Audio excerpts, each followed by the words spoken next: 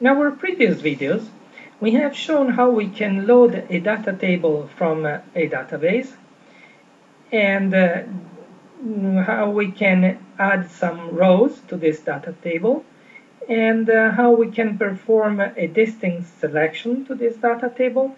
And finally, we have also shown how we can filter the rows of the data table based on some parameters. Now, let's do something else, and let's show how we can check if a column inside the data table exists. Let's, for example, add a label to our page so we can display our results. Let's add a couple of line breaks, and let's add a label.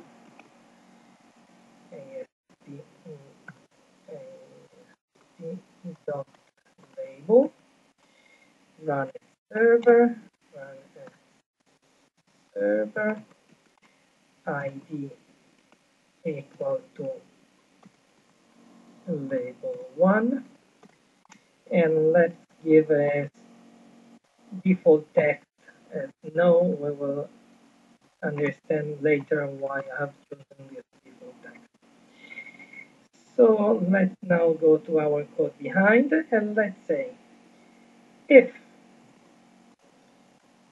data table dot columns dot contains which column. Let's check if contains the column called the size. In this case, let's write in the label equal to exist. So let's now check if everything works fine, and in fact it exists. Now let's, for example, say instead of size, let's input some invalid value, and let's check now, and in fact it will say no, it doesn't exist, this data column. Now let's perform some more information, and let's try to get the row numbers of this data table. To get the row number, we must say label1 dot text equal to, now let's say data table dot rows dot count. We must this will return an integer, so we must say to string. And now let's view it.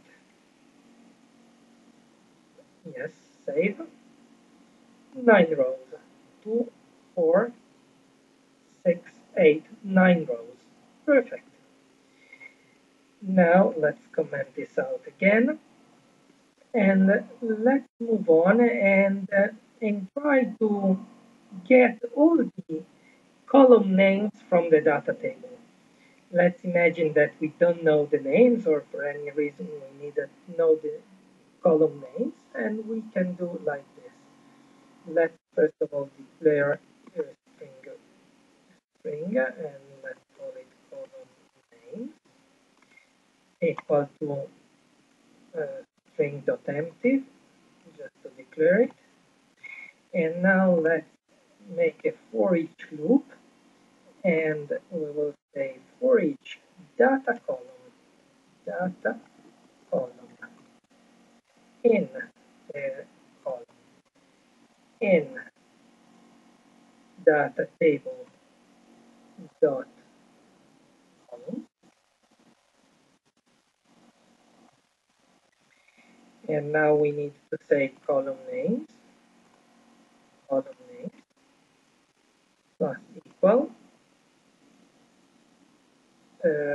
equal to column dot column name. Let's add at the end a comma to separate the values. And now we can say label1 dot text equal to column name. And here we are, size and sex. Okay, we might want to remove the comma, so column names dot substring, and now we can say from 0 to column names dot length -1, so we remove the last comma, and here we are.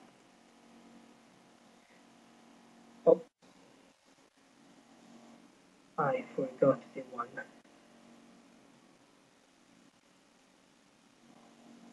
Okay, size and sex. Doesn't strictly belong to the data table demonstration, but we could also show the column names one name per each row. And to do that, we could have done like this. String, let's declare a string column equal to column name dot split, and let's split it in with the comma as a separator. And now we could have done for each for each for each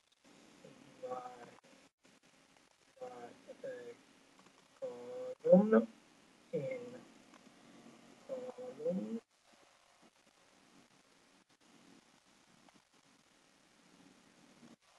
and we could have made another thing. Let's call it columns, and it's still a string dot empty. And now we can say columns column equal to plus equal to, sorry, columns plus equal to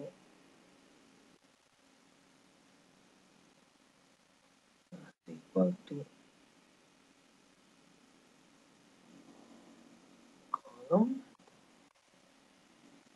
plus, let's put a line break.